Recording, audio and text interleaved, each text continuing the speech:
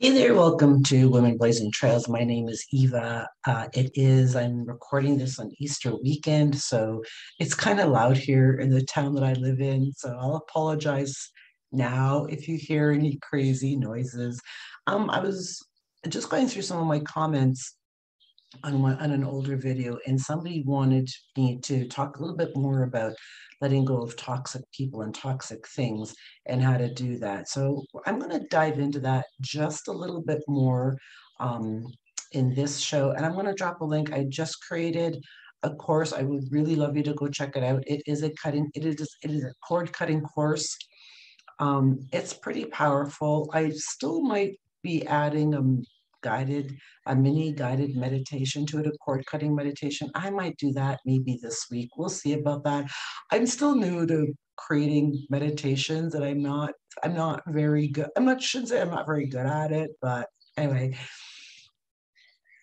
So when we hold on to, and I talked about this, when we hold on to toxic things, toxic people, toxic events, the thoughts that plague us, the thoughts that stay inside of our heart or our soul, or the anger that's on our chest, all that stuff. So we already know that that's causing us damage. That's damaging you. Doesn't everything that you feel, all the pain and the hurt and the frustration, whatever you're feeling, only the person that you're having those feelings towards, they don't feel any of those things. Only you are feeling those feelings, right? So it's important to let go.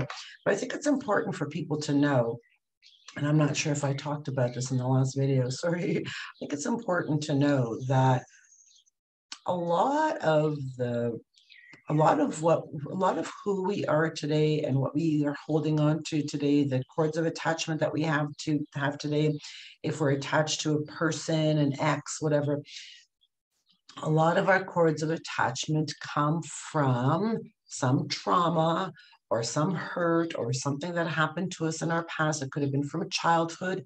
It could have been from an abusive. If you were married for like 20 or 25 years and your husband was a douchebag and he was a narcissist, a lot of what we're feeling today has come from the trauma and the things that have happened to us in our past that we haven't dealt with and healed from yet. And I should probably talk a little bit more about that.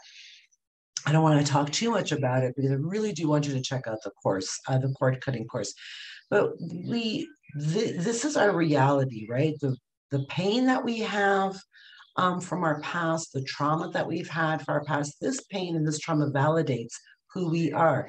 And what happens is that many of us use this to still define who we are today and to validate who we are today. This is who I am. This is why I feel this way. And this is why here, because look at my pain. It's all because of my pain. Come and pet my pain. Look at my pain. And we hold it out like a trophy. And there's going to come a time in your life where you need to not let this pain trophy validate you, but you're overcoming the pain. You want that to be your new story. I had this pain. It really sucked. It sucked the fucking life out of me, but I've dealt with this pain. I've taken this pain and I put it on the table and I dissected it and I figured out what the problem was and I beat it up and I'm like, okay, you know what, pain, this isn't who we are anymore.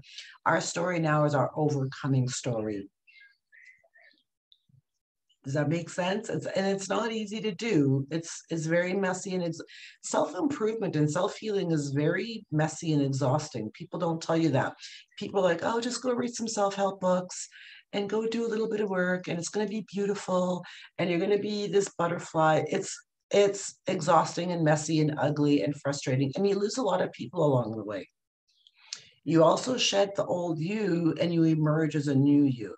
But this can't happen until you take the pain from the past and all the trauma and all the people that hurt you and all the shitty things that happened to you. No healing is going to take place. No change is going to take place until you take all that one at a time, just take it one at a time and go, okay, I'm going to take Henry, because Henry hurt me a lot. So I'm going to take all the pain that Henry, we're going to put Henry on the table and we're going to dissect Henry.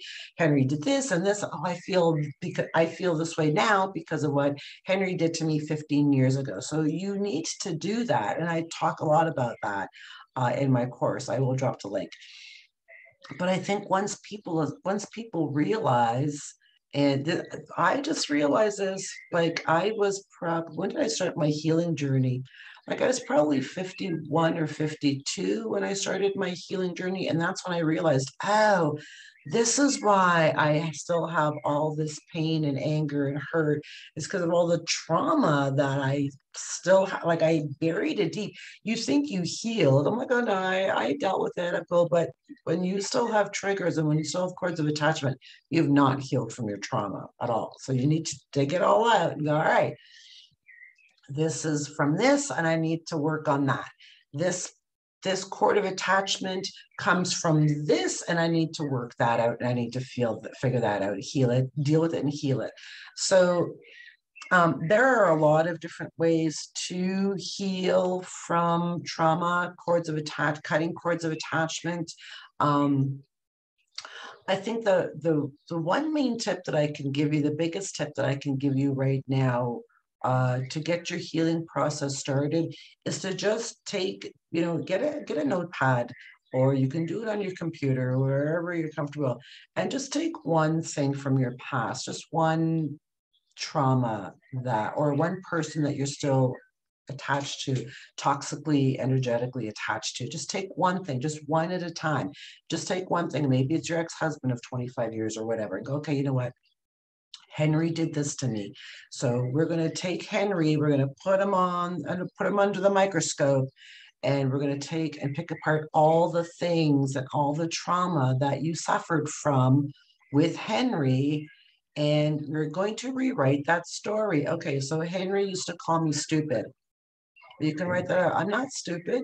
Henry called me stupid because Henry is a douchebag and Henry was a narcissist and Henry was angry and he was toxic, whatever. So you can go, okay, Henry used to call me stupid all the time. So today I still think I'm stupid. So you're going to write that out. I'm not stupid. I am very smart. I have a lot of skills and I have a lot of talent. So I hope you can't hear the sirens. So it's little things like that. You need to take all those little things. Henry used to think I was fat, and Henry used to call me fat and ugly. Oh, I'm not fat and ugly. I think I'm beautiful. I have beautiful eyes. I have beautiful skin, whatever. So you need to take all those little things one by one and start healing from Henry. And you'll see as you start healing how much better you're going to feel. And it's not a one-off. You can't just do this one day or one week and go, okay, I'm all healed from Henry. Healing is an ongoing journey. Like you're probably going to continuously do things and heal every day for the rest of your life. It seems like there's always something. Even for me, there's still things that come up for me sometimes. I'm like, oh, okay, I haven't dealt with that yet. I need to deal with that, right? So, and for me, so here's a perfect example. This is just a small example.